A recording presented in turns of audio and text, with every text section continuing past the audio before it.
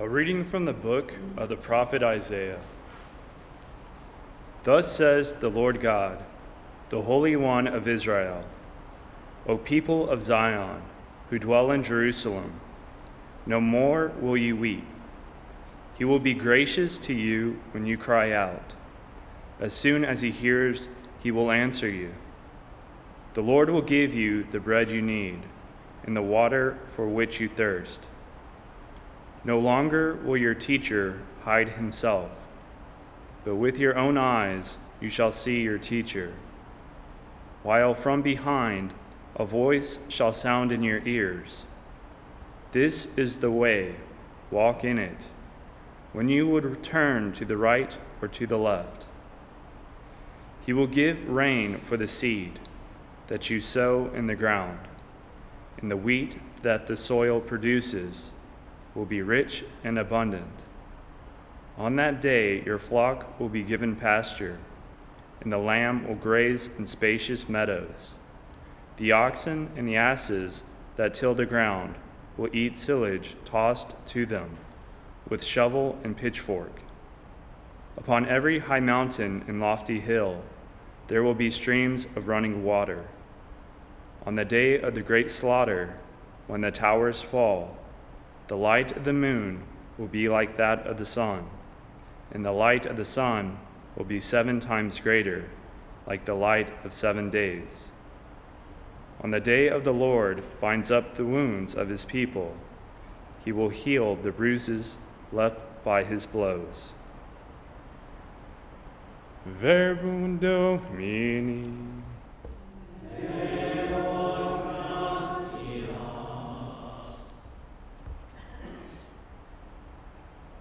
Blessed are all who wait for the Lord. Blessed are all who wait for the Lord. Praise the Lord, for he is good. Sing praise to our God, for he is gracious. It is fitting to praise him. The Lord rebuilds Jerusalem. The dispersed of Israel he gathers. Blessed are all who wait for the Lord.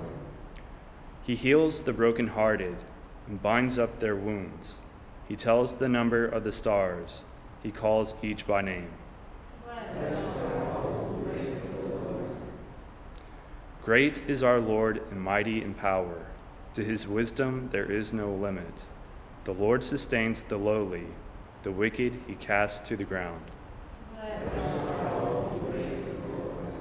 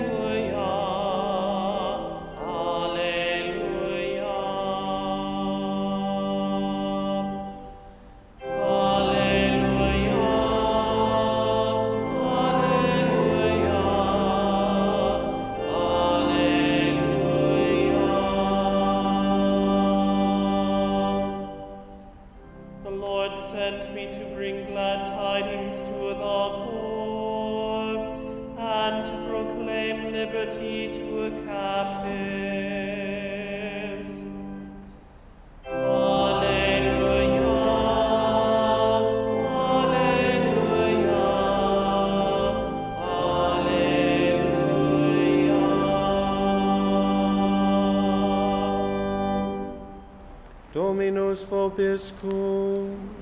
Et cum spiritu tuo. Lectio Sancti Evangelii secundum Matteum. Gloria tibi, Domine.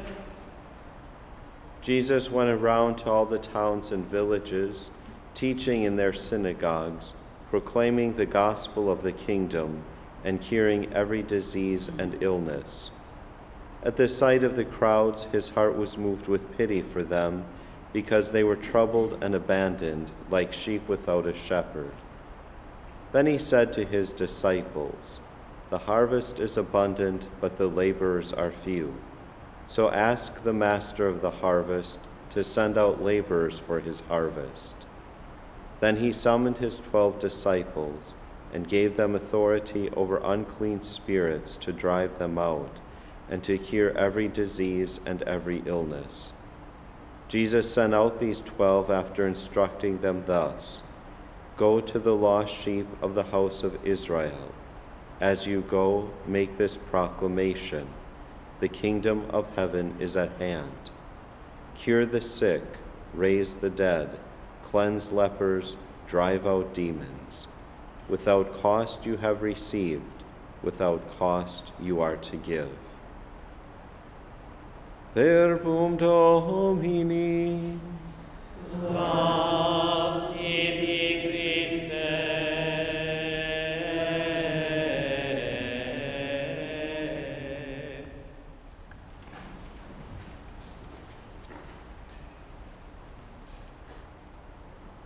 We have been hearing in this first week of Advent references to the marks of our Messiah, the one for whom mankind longed from the fall of Adam.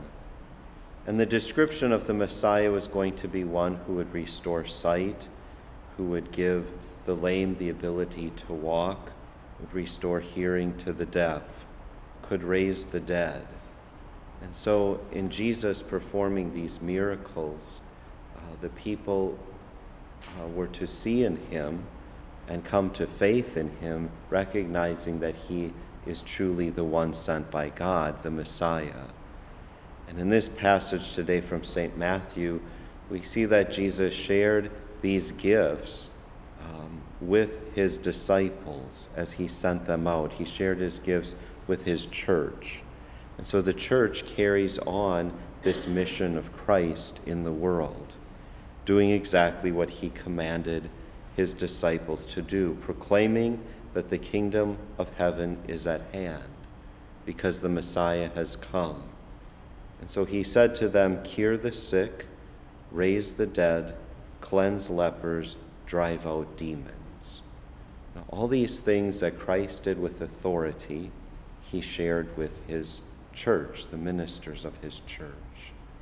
And isn't this what happens in each of our lives, that we experience the power of the Messiah? We experience the power of the coming of God into our midst. And we have this living, or this encounter with the living God, who gives sight to our blindness, that we no longer walk in the dark, but that we live in the light, and that we are invited to come to see God, that we come to know him through faith, and that we will see him in all of his eternal glory. Many of us are bent over because of sin, and we are healed by God's mercy. In the sacrament of confession, we're strengthened in his gift of the Holy Eucharist. You know, that we are no longer bent over and lame, but we're able to stand upright and are able to walk. And we're able to walk toward God. He opens our ears that we can hear him, and he loosens our tongues that we can praise him. You know, this is the work of the church. Notice what he says in his command to the disciples: "Without cost you have received, without cost you are to give."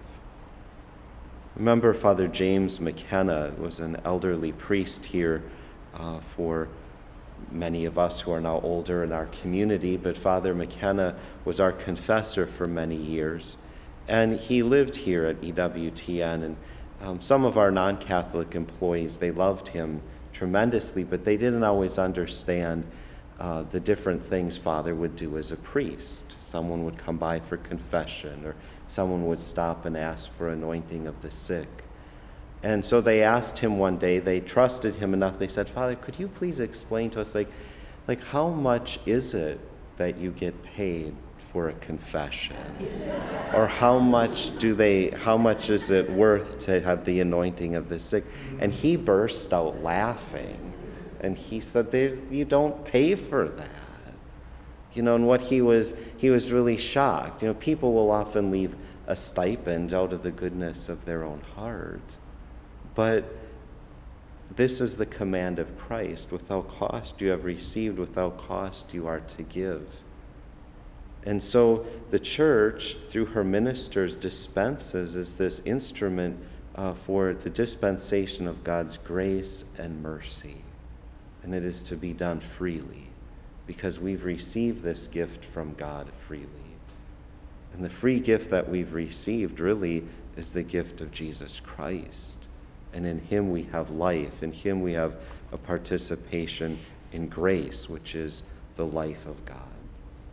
So that's what I'd like to speak about this morning, is what is the real gift we receive in Christmas, but God himself.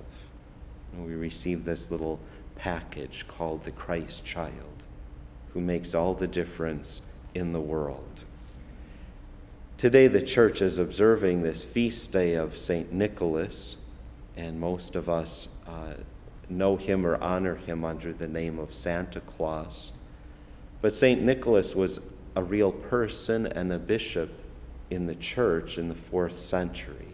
This is why we see Santa Claus usually dressed in red. He was wearing bishop's garments.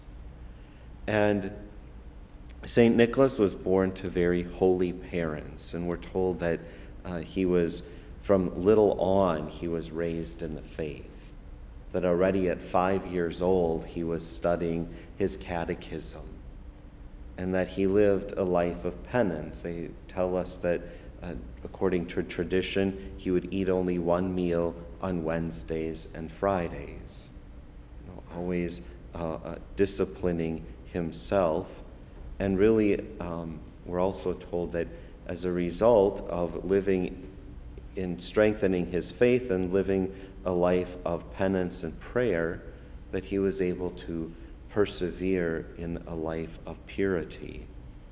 And so I would just challenge parents, you want to raise a child like St. Nicholas, because you're sharing of the gift of faith, of this knowledge of God with your children, and then help them learn how it is to live in the Christian way of life, both through little acts of personal discipline, but also a life of charity, that we don't live, that we're not selfish, but that we're selfless, that we think of another and give to another.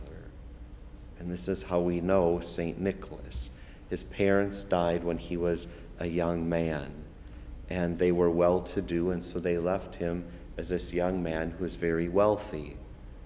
Now, what's the temptation? Imagine yourself in your early 20s, your parents pass, and you've got tons of money. You might make some big mistakes with that money.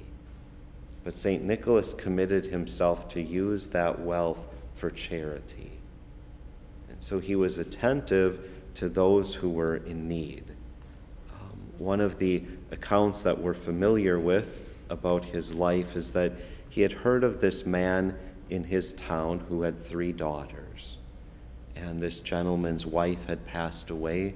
Things didn't go well with his business, and he was very, very poor. And if in those days there needed to be a dowry given with a young woman to be married.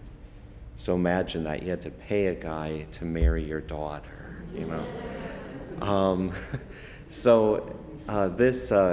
that's just a joke for anyone with feminist tendencies. But this gentleman couldn't afford to pay a dowry for any one of his 3 daughters, and they were going hungry. And so he was on the verge of selling his daughters into a life of prostitution. Well, St. Nicholas, as a young man, heard this, and so he took a little, as the oldest daughter came of age to be married, he took a package and put gold coins in it. That would be the amount of a dowry for her. And late at night, he went to this gentleman's home and he tossed it in the window.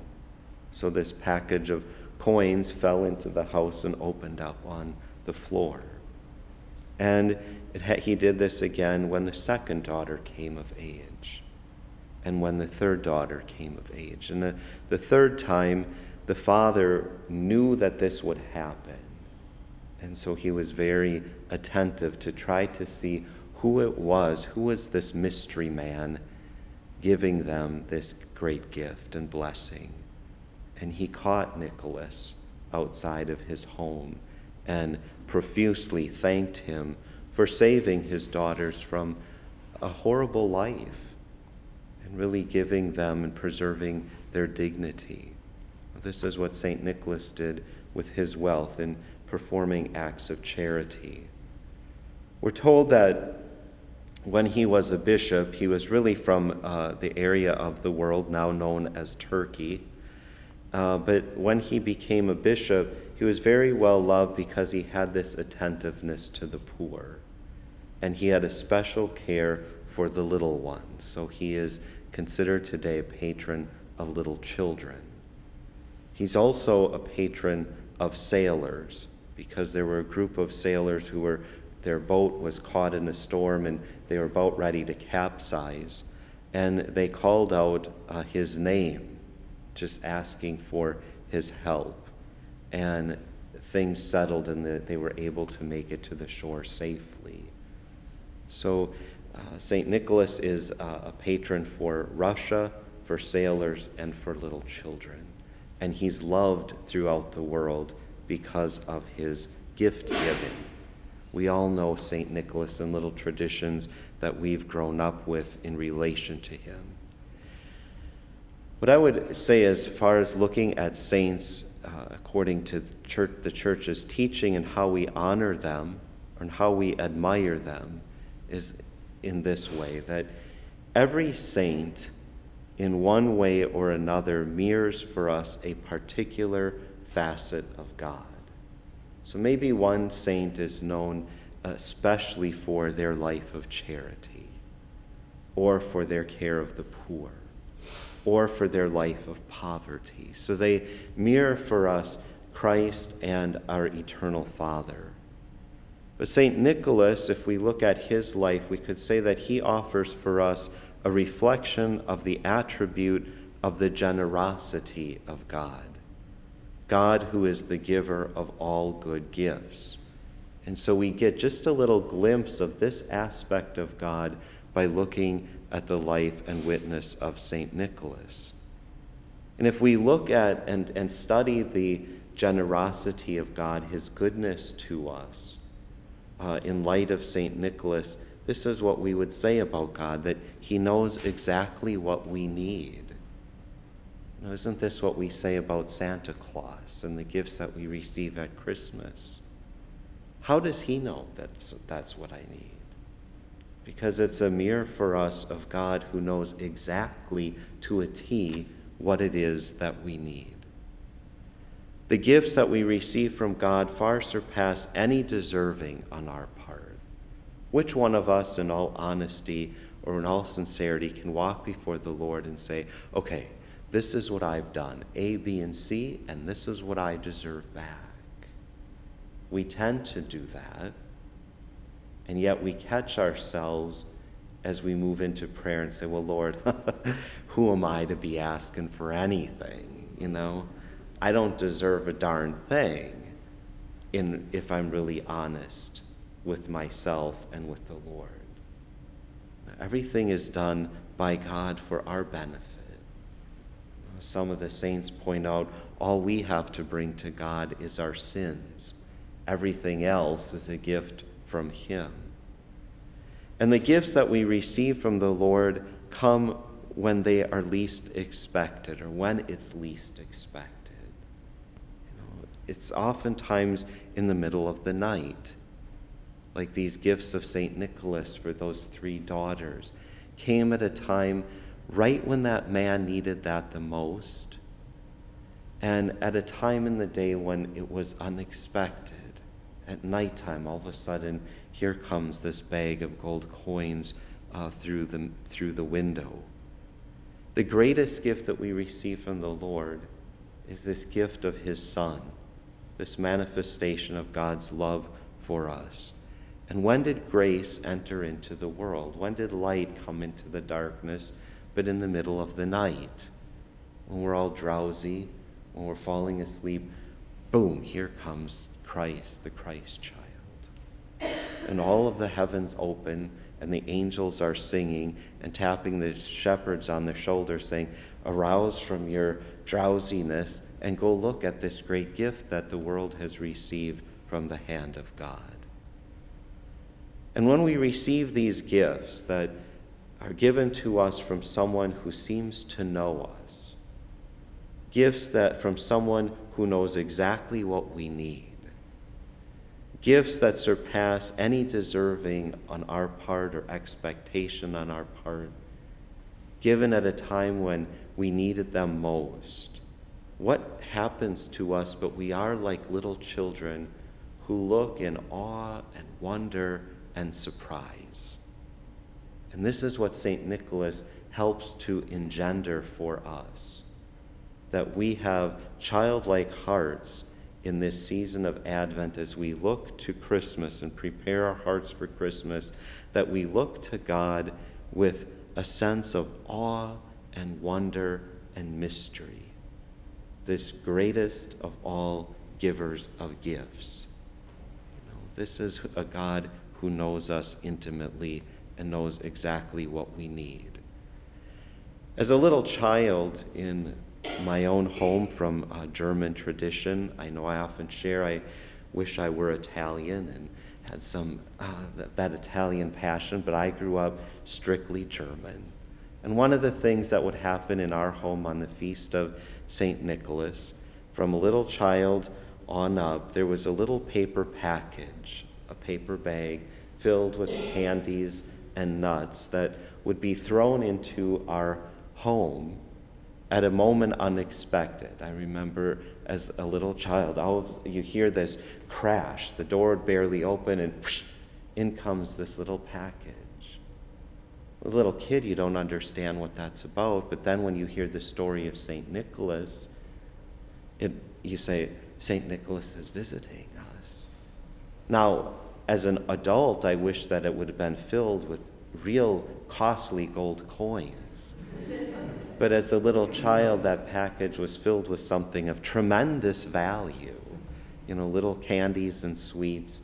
My parents ate the nuts. But I remember in those moments, that's when our parents would sit on the floor with us. They never sat on the floor with us, but they would help pick up all of these little candies. That package would burst open. And what a surprise and a sense of wonder and mystery. Where did this come from? And the goodness that we receive from the hand of God. Eyes of children wide open. This is how we are to be as we look forward to Christmas. This gift of God that suddenly bursts into the world and captures your attention. It thrills your heart. Little children throughout different traditions were taught to set out their shoes the night before the feast of St. Nicholas. I know the friars have done that at times, that they would set their shoes outside of their cells. Most often they would be left empty. Thank God they didn't receive a lump of coal in their shoe. Or we have the tradition, because of setting out our shoes, just they're open, ready for whatever the Lord wants to give. Also the practice of hanging the stocking out, that the Lord would put something in, or that St. Nicholas would put something in as a gift from God. So when we see our Christmas cards, or when we're decorating and hanging these Christmas stockings out along the fireplace, that's what this comes from. This eagerness to receive a gift from St. Nicholas. What we want to learn from that is that we need to open our hearts. We don't need to set out our shoes. We don't need to set out our stockings, although that's fun. But we want to set out our hearts, hearts that are open and hearts that are waiting, that the Lord will fill them with whatever gift He knows that we need, and that He wishes to fill us with this light, and fill us with this grace, and fill us with this life that comes from the gift of His Son, Jesus.